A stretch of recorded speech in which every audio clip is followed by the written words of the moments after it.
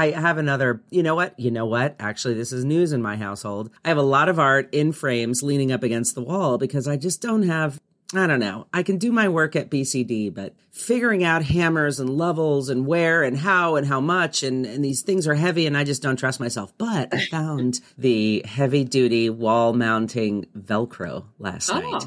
I think it works. I've used it. It's good. But it could all be like interchangeable, like take this one off, put this one on. Like it just blew my mind. So I've got like 40 feet of this stuff showing up today. And no holes in your wall. No replastering. No repainting. Happy days. I really thought this story was going somewhere like you'd found the next Picasso. Something exciting. And you're like, no, guess what, you guys? I got Velcro. Like, come on.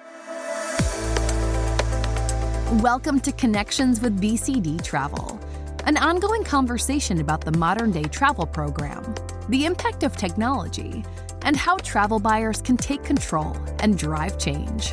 What are we waiting for? Let's start connecting. Hello, everyone. Welcome back to Connections with BCD Travel. I'm one of your hosts, Miriam Moskovich.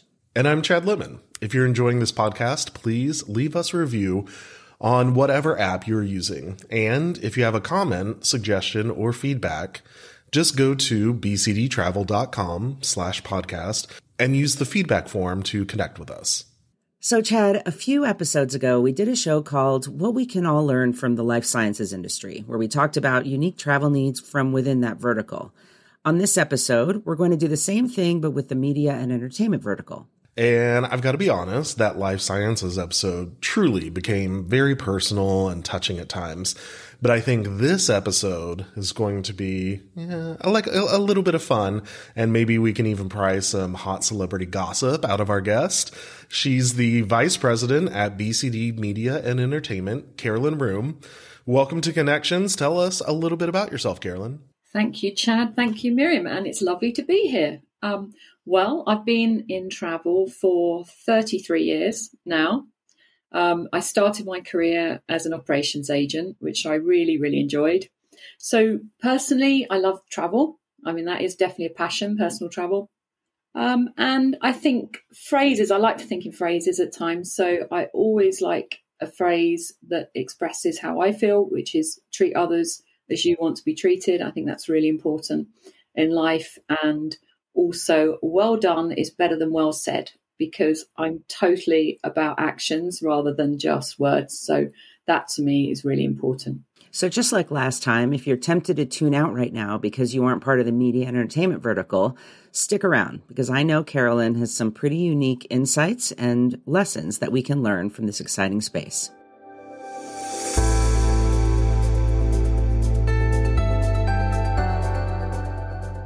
Carolyn, let's start off with a quick info dump, so to speak, on what BCD Media and Entertainment is. It's not a fully separate company from BCD Travel, right? Just a specialized arm. Yeah, that's absolutely right. So we're a vertical within BCD, and we manage all aspects of travel for the creative industries across film, TV, media, sports, music touring, and gaming. We additionally have a VVIP team that sits within our division who offer bespoke travel services to a niche set of clients across all sectors. So not just media and entertainment, they support all elements of every industry. And correct me if I'm wrong, but you have a pretty impressive and lengthy client list, right? It's safe to say that BCD is the leader in media and entertainment as far as TMCs go, right? We absolutely do. I mean, this business is 100% in our DNA, going back over 35 years to the travel company days, Hoffman Travel. We had an amazing selection of clients then, and we still do today. Some of these clients, they include music labels, artists, production companies, and the powerhouses in the media, streaming, and film space. Each one is really unique, and we're considered the leading TMC by other TMCs, which I think is quite an interesting statement. I know I may be a bit biased, but we have the best people too. Our tagline is making the seemingly impossible possible, which I can honestly say the team live by. You know, I talked about this a little bit in our opening, but when we did the life sciences episode, we talked about some pretty unique travel needs for specific types of travelers. But in your case, you also have some very unique travel needs you have to fulfill, but with an entirely new set of challenges. Indeed. I mean, this sector can be so dynamic, full on, and really emotionally charged. I know you mentioned as in with life science. Our agents were pivotal when the Queen passed. You know, they had to make sure those hotel rooms were secured quickly to get the journalists to the front of the story. For the war in Ukraine, you know, we're having to get excess baggage cleared really quickly, rooms cleared really quickly. In war-torn Kyiv, you know, it was not a great place to be in situation. And today the teams are managing and supporting journalists and crews on the front line in Gaza and West Bank, which is incredibly distressing. So, yeah, I mean, there's some fun stories too. I mean, obviously that's the very serious side, but I mean, other needs for travellers. I mean, it could be the ridiculous. You know, we have had to get a piano hoisted up the side of a 10-story building in Park Lane for a female artist. Of course, who wouldn't do that? I travel with my piano too. Well, I get it. Why wouldn't you? Why wouldn't you? And probably one of the areas we do spend a lot of time managing is pet travel. You know, we love our pets. We want our pets with us. So we don't just move people. We're moving dogs, cats. We did have an emotional support peacock request. Wow. Which, you know, would you believe it? I think the answer that it didn't travel, but the request was there. We have masses of excess baggage requests, prosthetic limbs. We've had lost ones. We found them again, which is good. And yes, we did have to deal with a TV being thrown out of a window in an LA hotel. Classic. Wow. Yeah, that was exactly what I was looking for in this podcast. Yeah. Okay, but all jokes aside, I'd imagine with such a unique, diverse traveler population, you run into some pretty massive difficulties, right? I mean, we do. I mean, you know, we hate that word. Are they difficulties? I mean, that they are what they are. So it's how we navigate them. That's the key piece. And I think we're used to doing that, seeing things laterally, and they're just, it's another set of travel requirements, and we work it through. So there's nothing that can't be done. But what about getting travelers to difficult locations, like for film shoots and what we see on TV? Yeah, I mean, that is very much part of what the teams do every day. So for news, it's getting people into areas where most people are trying to get out of pretty quickly. Right. I mean, that's always a challenge. Supporting National Geographic was a great example of just how incredibly diverse their travel is and how interesting it is. One of the team mentioned that they were on they were dealing with a situation where the news teams were filming this giant shark in Nova Scotia, and they were tracking it. The shark strayed from the set track, so they had to quickly, obviously, change their whole accommodation plans, and they're in remote places. I mean, it is seriously remote. So the team spent a lot of time doing that, and yeah, you just become very creative. We always expect the unexpected. That's the key. I wanted to also ask you about your VIPs, and I even hear you use the term VVIP. What challenges do you face there? Because really, any travel program has their own VIP or VVIP travelers who need extra attention, right? Yeah, that's right. I mean, the VVIP team was really predominantly born from COVID. That's where travelers, I think, identified what they didn't have or versus what they had. So a VIP, it could be just a priority line. It could be extended hours. The VVIP team is much more than that. We match agent to traveller. So it's a one-to-one service. It's 24/7. It's white glove. You know, you need your dog walking, they'll get that sorted. You want to make sure that temperature in the car that's picking you up is at a certain degree. They'll make sure that's done. That's the differentiator between a VIP and a VVIP. So this team said for the niche traveller, it could be C-suite, it could be talent, individuals that just need a little bit more. And that all sounds so tricky. From traveling to war-torn areas, like you said, to A-list celebrities. How in the world do you all possibly solve and manage all of this? Yeah, we have a lot of Advil and, paracetamol to help us. But no, we work with suppliers that are really focused within media and entertainment. I mean, they totally get it. And when you know these individuals, you know it. You know, they've never seen anything different from entertainment, a lot of them. So they just understand all the requests. So that's obviously key. It's also about going above and beyond and thinking outside the box. Every individual in the team should feel empowered. That's so important. They need to think laterally without worry or doing right for wrong. I just want them to make a decision and then we work it through. So it's tricky, yes, but we've got great people.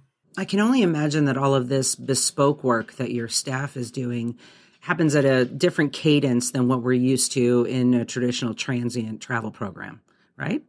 Yeah, it can definitely be that way for film, music, touring and news. But that said, a significant proportion of our business is corporate travel, just like any other program. And our customers have mature travel programs. They have great online adoption. They have approval processes that are streamlined. So it's the same but different.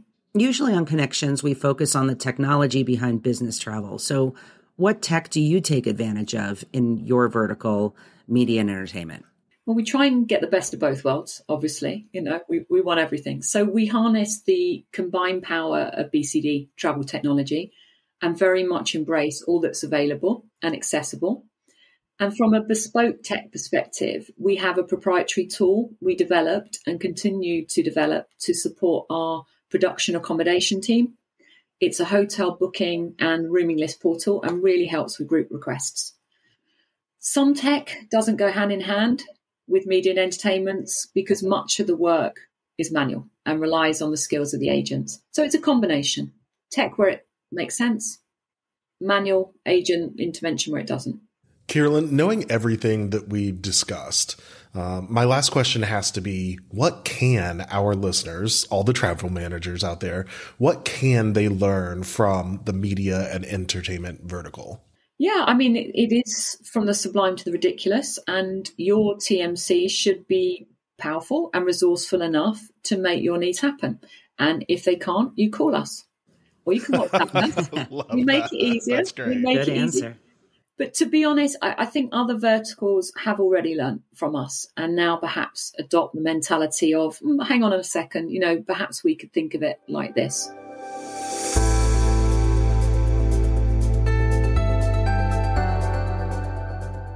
Well, I don't know if we got the hot celebrity gossip that I was looking for during that last segment, but we are going to keep trying during this Quick Connect segment. So quick questions, quick answers, the first thing that pops into your head. First question, and I'm going to ask this slightly different for both of you. Miriam, strangest request you've ever made while traveling, and Carolyn, strangest request you've ever received from an A-lister. Strangest request I think we've ever received was from a very well-known A-list celebrity, and that individual wanted their bath filled up with bottled Fiji water. That's a lot of bottles. Yeah. Let's just say it was done and it was a possible mission. Ooh, I see what you did there. Okay. All right.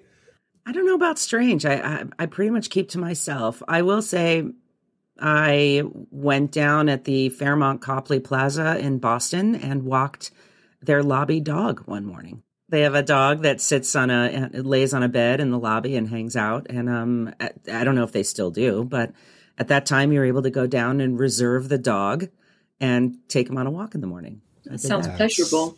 Yeah, that's very adorable. I think more hotels should have one. Yeah, exactly. If you're over in the UK, you can take my dog out. No problem.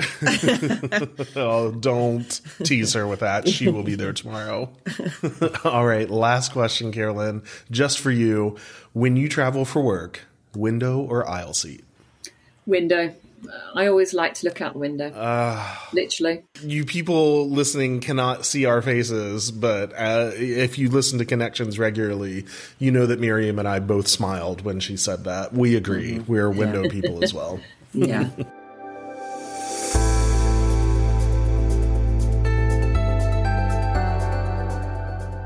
What a cool episode and conversation. Thanks for joining us, Carolyn. I really enjoyed your time with us, and I hope you come back soon. Yeah, I agree. This was a lot of fun, and you are going to come back in a few months because I still want to keep pressing you for some celebrity gossip. Thank you so much for having me. If you're a travel buyer, frequent business traveler, or just someone who likes hearing about unique verticals in business travel, be sure to download and review the Connections with BCD Travel podcast to stay up to date with new releases and listen to your favorite episodes. Thank you for connecting with us. BCD Travel helps companies travel smart and achieve more. We drive program adoption, cost savings, and talent retention through digital experiences that simplify business travel. Learn more about the topics you heard on this episode by visiting bcdtravel.com/podcast.